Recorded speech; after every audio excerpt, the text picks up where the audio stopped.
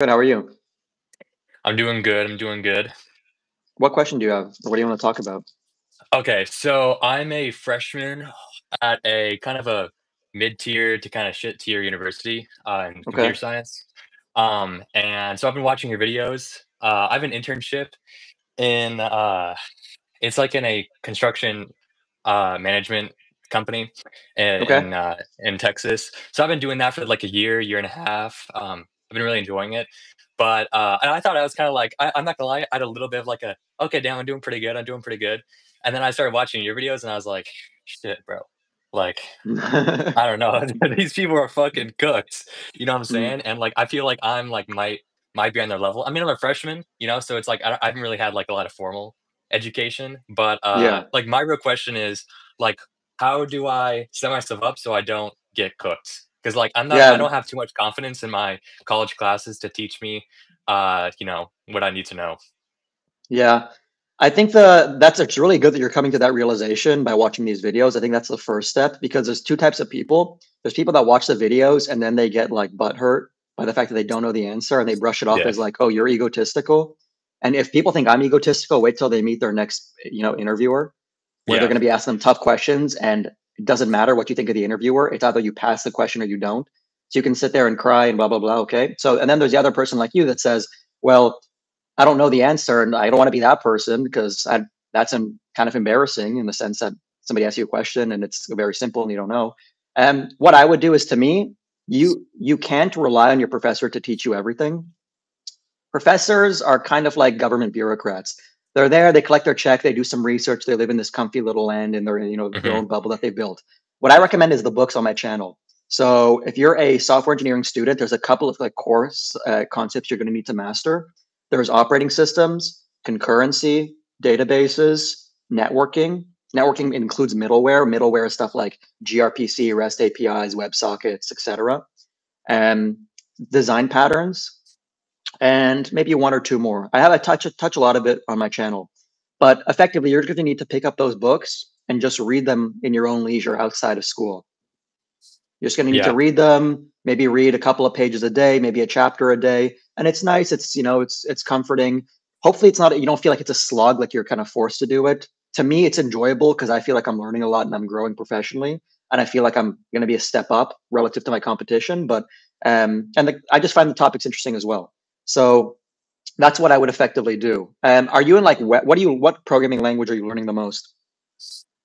for my job, I do like AWS stuff. So Okay. in my lambdas, I'm coding in like Python. I've done a little bit like I've done JSON. Like I mainly like create JSONs for the Python code and it reads it, and then I do a little bit of like actual creating the like AWS sort like resources like in the YAML Okay. files and all that.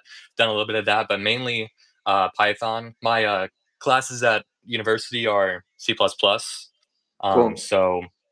But my Okay. my like secondary question is like I know a lot of like developers, they kind of go into CS because it's like, oh, it's trying to make the bank, right? And like Yeah. then I'm not gonna lie, the bank is nice. I enjoy CS a lot, like on my own time.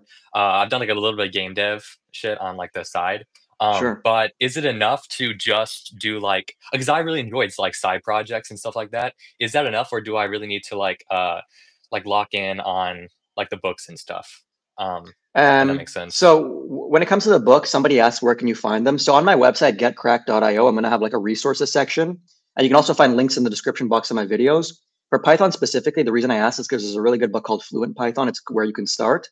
I would do a combination of both. So if you enjoy game dev, if the best application of code is coding things that you like, the things that you enjoy. So if you like game dev on the side, go for that, and maybe lean into it a little more. Say like, oh well, I really wanted to think of other ways to inflict damage on a character, for example. Maybe you want to add. Maybe you're making a shooter video game, and instead of the bullets damaging people, you want to add poison over time. So then you think to yourself, well, how can I code that? What's the best way to code like poison bullets where that damage people over time? Right? That's an interesting problem. And then how do I know when I want that timer to stop? As in the person's been poisoned, but I don't want them to be poisoned until they die. I want them poisoned only for the next 3 seconds. Right? So start small and build from there. I think that is a really good foundation too. The books really build the base knowledge. you as a developer need to build upon those books with practical like questions and interests that you ask yourself. So the Fluent Python, for example, will teach you, Python from the ground up, beginner to advanced, for example, right? Okay. But then how do you take that and apply it? That's when maybe other books like design patterns come in, and then maybe your own little like crafting and figuring out what's going on, and your own little trial and error essentially. Yeah, that makes sense. One final thing.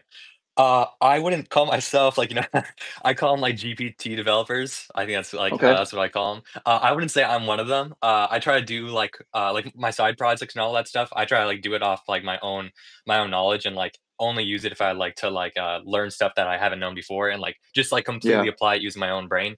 So, but like I'm not gonna lie, I do use like, do you think there's a balance between like, what's the balance between using, like, these resources to, like, learn things and, like, having to, like, know it on your own and, like, just, like, have it in your brain?